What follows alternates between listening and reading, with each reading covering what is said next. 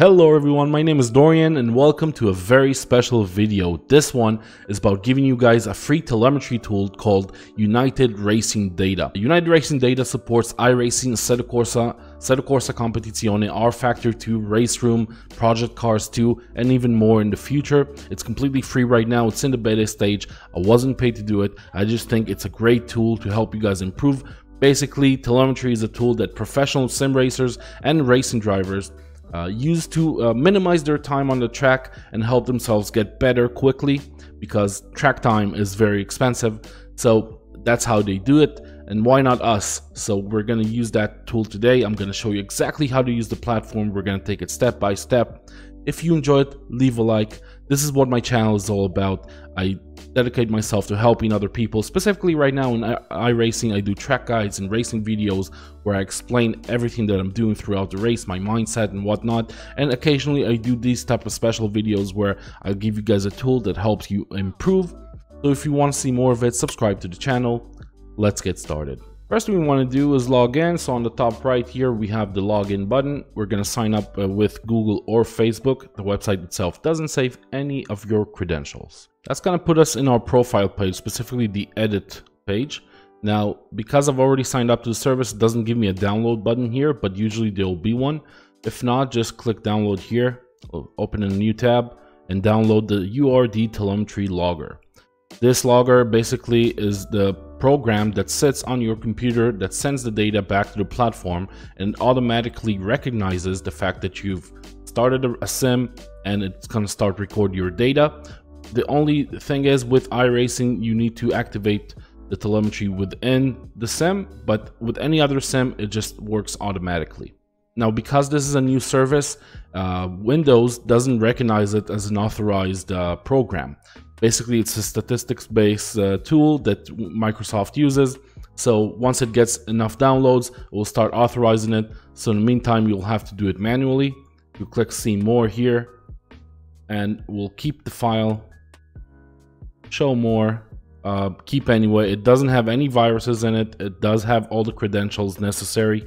I've been assured by the chief programmer. His name is Amir Mashulam. You can contact him through the platform and ask him any security related questions or any questions for any matter, really. You have the contact us button right here. And we're just going to open the installer and quickly install the program. Again, more info, run anyways. Once it gets like, I don't know, about 2,000 more downloads, it shouldn't even give you this message anyways. Run anyway, next, accept, next, install. That's pretty much it. We're going to jump to the logger real quick and show you exactly what you need to do there. So this is the logger, and once you install it, you see you're disconnected and you need to log in. Basically, it's very simple to do. Go here, get your logger ID in your account page and copy it. We'll say you copied it. Take it here, just log in. Put your logger ID, submit, and turn engines. Everything's working. Specific to iRacing, this option here is to delete the telemetry files after processing. Basically, in any other sim, the telemetry files are stored in RAM. Here, it's stored on your hard drive, so you should delete it, I would say, at least once a week, because it does get very large. In the settings here, you can record your laps, video recording of your laps. You can choose the encoder here. The default is off, so you can see it here on the edit page.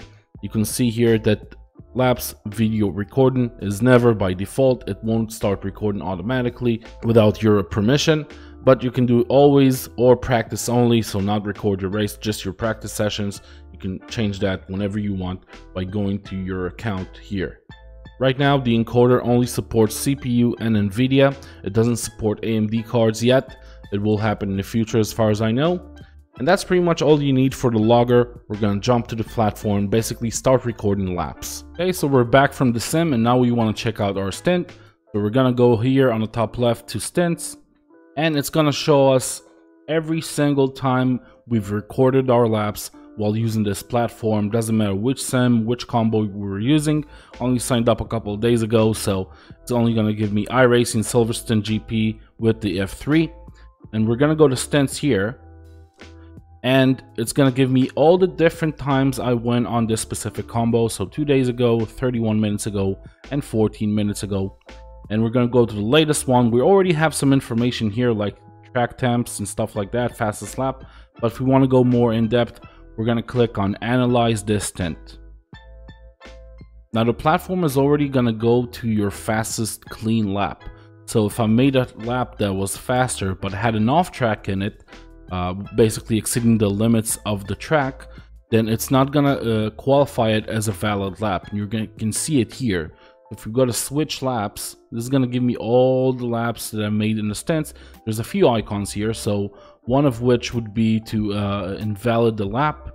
This orange checkers. It is my fastest lap, so that's the green timer here.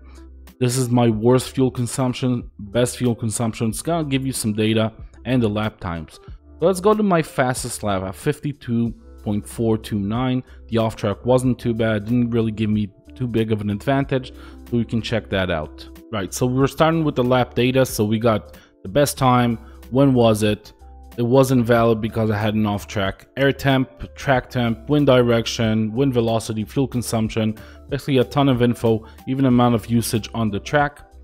And we're gonna see all the traces here, so throttle tracing, brake tracing, gearing, speed, and RPM. We can actually add some more if we really want to.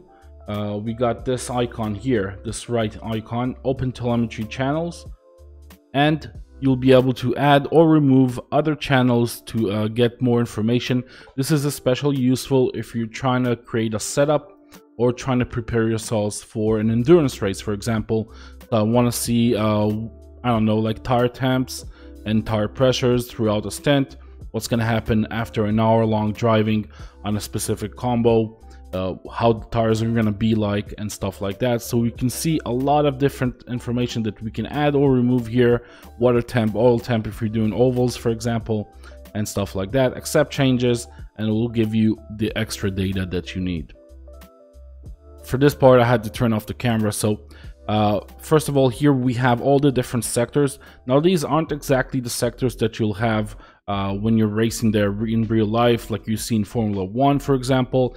These are sectors created by the platform's algorithm that will basically take group of corners and batch them together into sectors, so you'll be able to kind of divide it into certain parts of the track that have a certain amount of corners in them, like this part specifically, and stuff like that. Now we have the tracing here, so we can see that the track map actually has a little dot that moves along with the tracing. You can see where you're at on the track at any specific moment. And we have the steering, throttle, and brake inputs right here, and that's going to give us all the information that we need.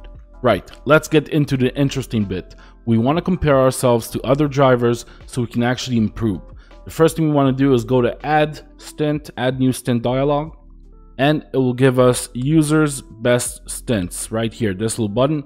And it's going to give us all the lap times that people have made and recorded to this platform. The fastest one was Reuven. He made a 151.581 at 40C. We're going to select that, and it's going to put him in the red here, and it's going to give us all his session details, and his tracing is going to be in the red. Ours is going to be in the blue, so it's going to be very clear which is which. Let's go over it bit by bit. The first thing you want to do is actually be fair with yourself and the driver you're comparing to. So you want to make sure that the track conditions are quite similar, so it'll be the track will be at the same sort of speed. If it's very, very different, then you should probably find someone who is driving in more similar conditions to have a better indication. But from this video, we're going to skip that. Now let's take a look at the tracing here. The first one is going to show us the delta. Basically, when it's going up, that means you're losing time.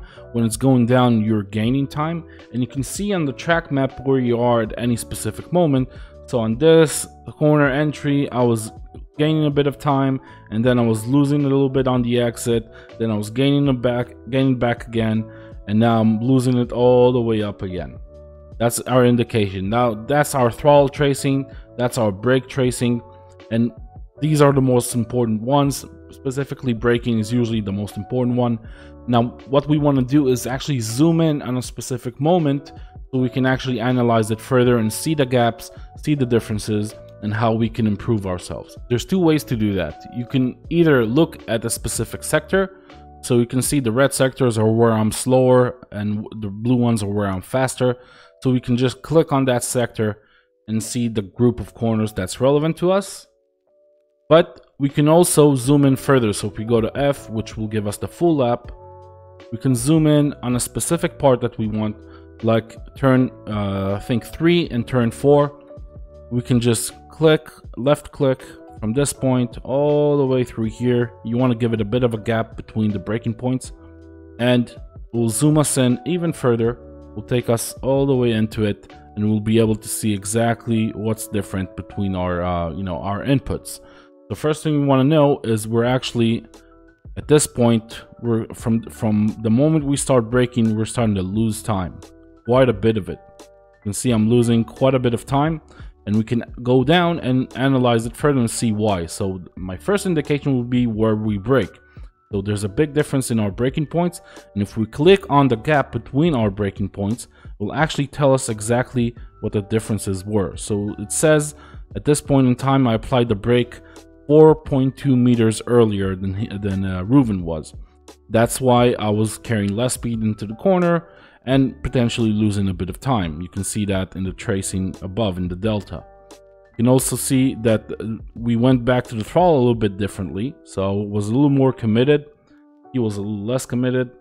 And you can see that because of that, it sort of balanced out, and I started gaining a little bit of time as well here. You can see that the differences were that the fact that I was a little more committed on the throttle, a little bit smoother on my input, wasn't modulating as much, kind of balanced my loss of time, and I actually started gaining back time right at this point.